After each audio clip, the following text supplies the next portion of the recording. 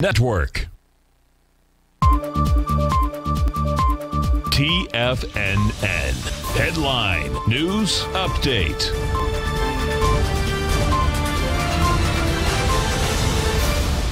Good afternoon, folks. Steve Rhodes coming to you live from sunny Delray Beach, Florida. This is your 1 p.m. update. And currently, we've got all the markets trading to the upside. Dow's up 190 points, about 0.75%.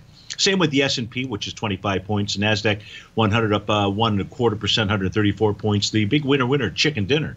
That goes to the semiconductor index, up nearly 2%, 1.7%, 35 points to the upside out there. So we got a nice little rally going on, counter trend rally. Right now, you got the spot VIX index trading out at 28.48, and that is below its 50-day exponential moving average. Let's go ahead and start there.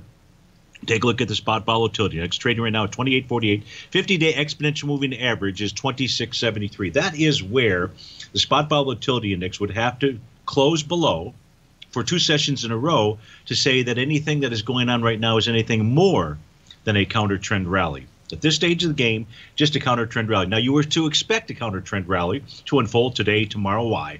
Well, if we take a look at the advanced decline oscillator for the New York Stock Exchange, it managed to get down to nearly the minus 250 level on a closing basis. When you close at or near minus 150, that is technically oversold territory. And you expect a bounce or a bottom to form inside of the New York Stock Exchange. Right now, we just have to call this a bounce. That's all that it is at this stage of the game. As time goes on, the market will reveal more and more to us. Now, if we take a look at probably the key today is actually going to be Apple, and taking a look at looking for a message of the market. So I'm going to expand this chart out here. This is the daily time frame. Number 2 holding, I believe, inside of the NDX 100.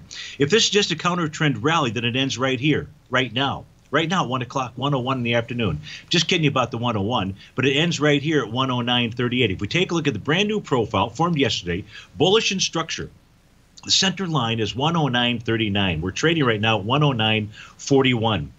Price closed below bullish structured profile yesterday. If this is just a counter trend rally in Apple, then price will stop right here, the center of that bullish structured profile. So if Apple closes above 109.39, I'm not talking 109.40, but nicely closes above that, then you can expect this to be at least a 2-day rally, because then that would signal that Apple should make its way up to 117.26. Isn't that a wonderful thing? We're able to just narrow down the markets to just one stock and watch what it does to answer the question, hey, what's price going to do the rest of the afternoon and tomorrow? Folks, stay tuned for 3 more great hours of shows out here. If you're off to start your Thursday, have a thirsty one, and we'll see you soon.